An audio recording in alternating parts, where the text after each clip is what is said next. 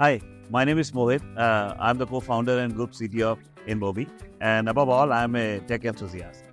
And with so many things happening and technology changing so fast, it makes me giddy. And one of the biggest things that is happening out all around us is AI. And, I remain curious, what exactly is happening, what is going to be the impact of AI on everyone's life, because it's just not the technology inflection point that we are sitting at. It's impacting everything. Whenever I have a curiosity related to other tech or AI, I have one go-to guy in my company, and his name is Dr. Ian Edison.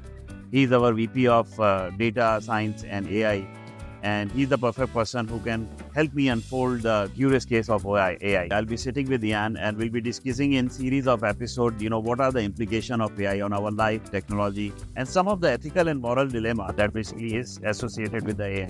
So stay tuned and I'll see you there. If I say to someone I work in AI, they're like, "You are the devil. We're doomed because of people like you." And I've seen some incredible work around the automated data analysis being produced by the likes of this kind of like ChatGPT and so on. So it's kind of like how things have moved in this 12 years we've known each other is just incredible. Machine learning generates a prediction, and it might be kind of what's the likelihood that the user is going to engage with, say, some kind of like ad. And an AI generates an action. And that might be like turning the steering wheel in a self-driving car.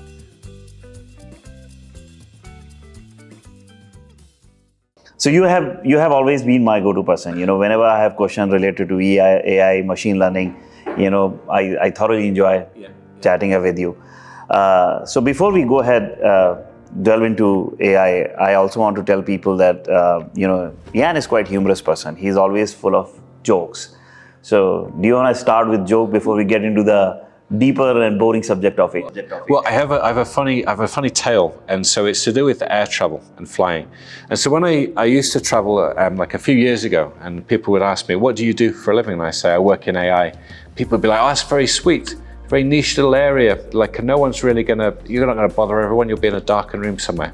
And then a few years later, it was like, "Oh, I work in AI," and it was like, "That's the cutting edge. That's it. You are the latest and greatest. You are the future."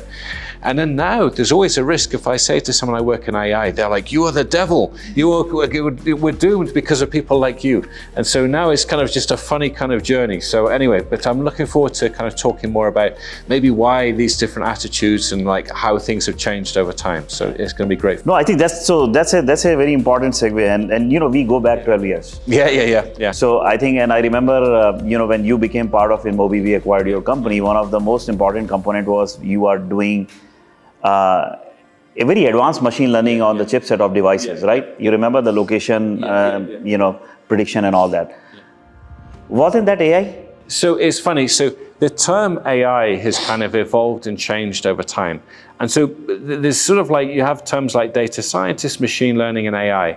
And a few years ago, there's this wonderful kind of analogy, and it's not my quote, but I'm going to steal it, where it was like data science generates insights. Maybe you have a budget to spend, and you're kind of looking to invest $1 million, and which country should you go after? What will give you your kind of return? Some analysis. And the output might be some kind of report or PowerPoint presentation.